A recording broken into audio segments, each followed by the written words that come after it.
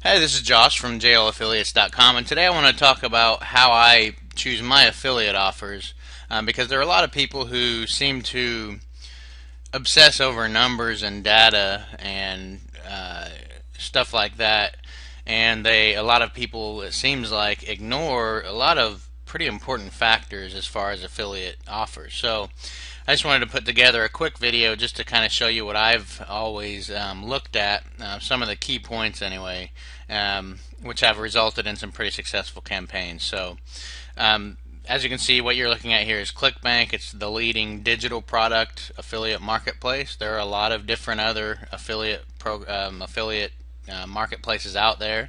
I don't only promote ClickBank products. I promote other products as well. The reason I like ClickBank is because a lot of times you'll see commission rates of at least 50% and a lot of times 60, 70, even 80 or 90% commissions. And as opposed to, for instance, physical products, most physical affiliate products, you're only going to get, maybe a 4 to 10% commission rate, which is much, much lower than digital. So I always like to promote a digital product over a physical product if I can. It all depends on the niche, and what there is available to sell for that niche. But if you can, I highly recommend doing a ClickBank product or another high commission affiliate product if you can get away with it. But what I'm going to get into is 6 different things that I look at. I just now made a little list of the things that are important to me. So first off, relevance. A lot of people, they'll, like, for instance, they come to ClickBank, and this is what they'll concentrate on. This right here is what they will use to determine whether they're going to promote a product or not. But the fact is, although this data is nice to have here, you might glance at it, I'll glance at it, but the problem is this doesn't tell you the quality of the product. You might have just one person who has just a million person, email list, and anything they promote to it will do some sales, and that will increase the numbers, and you just don't know where this traffic came from, where these sales came from, and it's just not really an accurate way of picking out a good quality product that's going to convert to your list or your affiliate website or however you're getting the sales. So what I'm going to get into should really help you increase your affiliate sales by concentrating on what matters. So back to what I was about to get into. Relevance is the number one thing.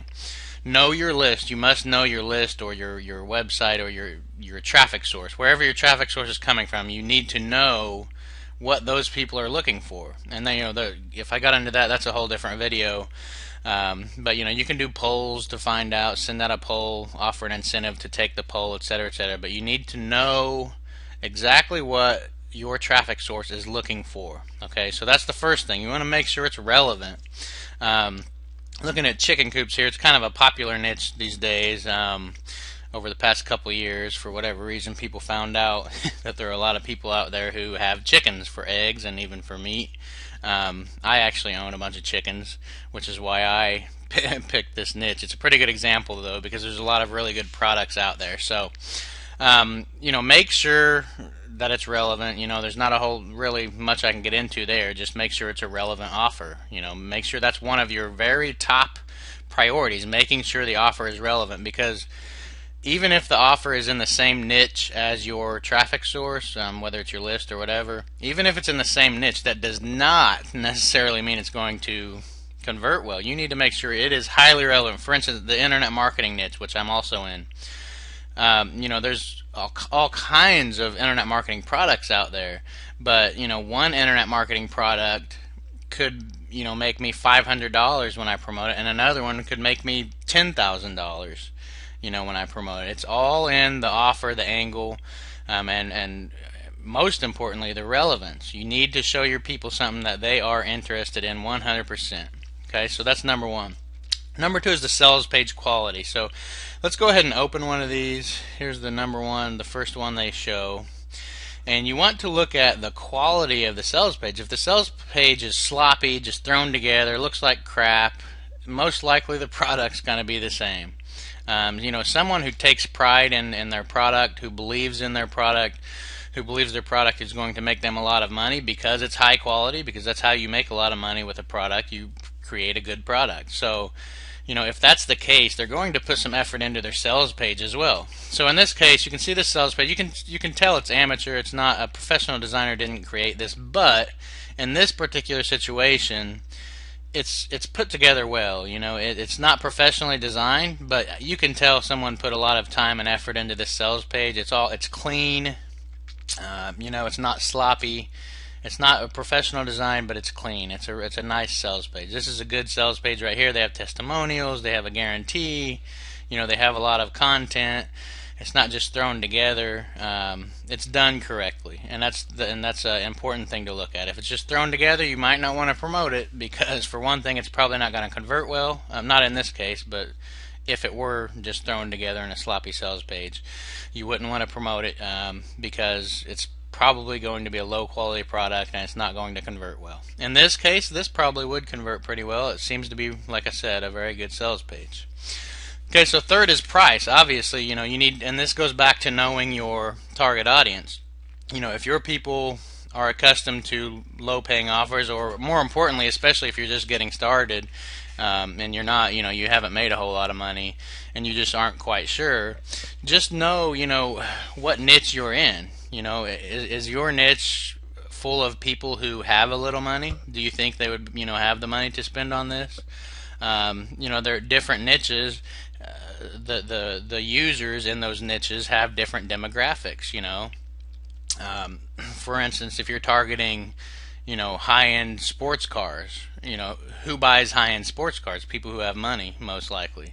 So, you could probably sell to them more expensive products. But if you're talking about, if you're targeting like a, discount site or something, most people looking for discounts are looking to save money because they don't have a whole lot of money. So on a discount site, for example, that might not be the best example, but in general, someone who's looking for a discount probably doesn't have a whole lot of money to spend. So if you're going to promote a product to a list or a subscriber base of people who got onto your list or who found your blog by looking for a special or a deal, for example, then you're probably not going to want to promote anything to them that's too expensive. So just keep that in mind, the price. In this case, chicken coops, it kind of varies. I'm sure you're going to have some people with money, some people who don't. So you might just want to go with something ballpark. In this case, I would say $17 is a little low. You could probably get away with selling a $37, $47 product, maybe even more depending on what it is. So in this situation, I'd say that's probably a little low because then you're going to get, let's see, 60% commission on that. So you're not going to make a whole lot of money with that one per sale. But if it's a really good product and it converts really well, it could end up making you good money. So just it's just one of those things. It's kind of going to depend on the product and the niche. But just kind of keep that in mind. Mainly, the primary thing is you don't want to be promoting something that's too expensive. If it's a little cheaper, okay, you can just test it out, see, how many sales you do, and just kind of figure out from there whether it's going to be worth it or not. And you can always just find a product that is still good and a little bit more expensive to where you make some higher commissions if that one doesn't, convert very well. But it's just, like I said, it's something that kind of goes either way, but it's just something to keep in mind. It is an important factor. The price is very important. Fourth, the commission, as I kind of pointed on. Obviously, it could be the greatest product in the world, have a perfect price point, have a great sales page that converts well, but if you're only making a few bucks per sale, it's probably not going to be worth promoting. So you want to make sure, obviously the higher the commission, the better. This one's 60%. I consider that good. 50% to me is average. All of my products, I offer a 50% commission. I think 50-50 cut is fair for vendor versus affiliate because you both do, a big part in making the sale. So, as long as it's 50%, then it's good. If it's less than 50% and it's a digital product, I would think twice because the standard for digital products is at least 50%. If it's a physical product, like I said, anywhere between 4 even and up to like 11% would be good. Anything over 9 or 10% for a physical product is very good.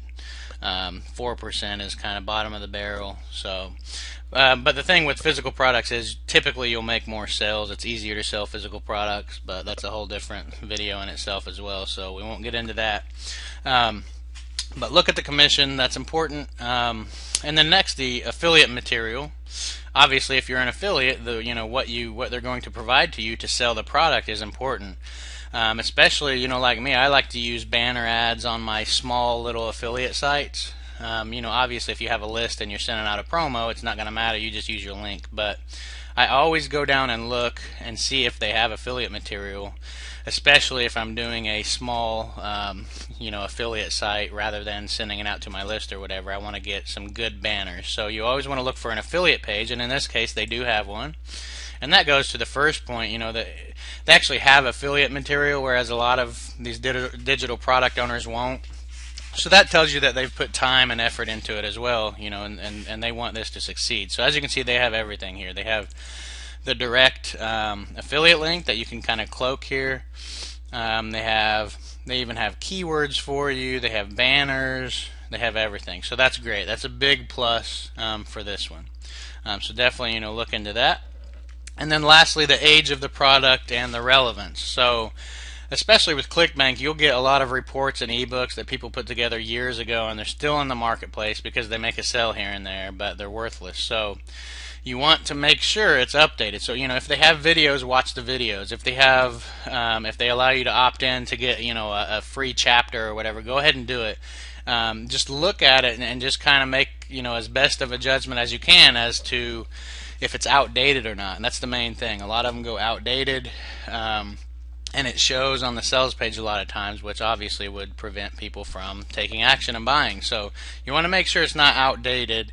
In this case, it all looks pretty up to date, and it's showing you how to build a chicken coop. So that's another thing. Just think about what's the subject matter. Does it even matter if it's out of date? In this case, it wouldn't. It would not even matter if it's out of date, because how you build a chicken coop 5 years ago isn't going to be any different than it is now, for example. So think of the subject matter. Is it going to matter if it's outdated? If it does matter, then definitely check. Just look at videos, read the text, read the sales copy, go to the very bottom, see if they have a copyright statement. In this case, they don't. Because that'll give you a good understanding too. If people are good about updating their product, they'll also update their copyright statement. Like I said, there's not one in this case, but a lot of times there is, so you want to look at that and just kind of give the whole sales page an overall glance and view anything that they're giving to you, offering to you to view. Go ahead and view it, view the videos, view any free reports, free chapters they give you, whatever, just to kind of get an idea of if it's updated or not. And that's basically it. Like I said, a lot of people look at the gravity and all this other data, and that's fine. I'm not against looking at those things, but do not make your decision on whether you're going to promote a product based off of the gravity or any of that data that they give, because that really doesn't tell you the most important factors. And like I said, I've been doing this for almost 8 years now. I've made a lot of money in affiliate marketing, and these are the things I look at every single time, and I've done some really good promos. So it's some solid advice. I hope you take it. It's a lot of it's kind of common sense, and that's a big part of success with affiliate marketing. Just using common sense, because a lot of people out there, they want you to go down these really super narrow paths and do specifically this and that, and a lot of times it either doesn't work or it only works for a short amount of time. In this case, this is just using common sense, just looking at the highest level at the products and figuring out what's going to work and what's not going to work. So I hope that helps. Thanks.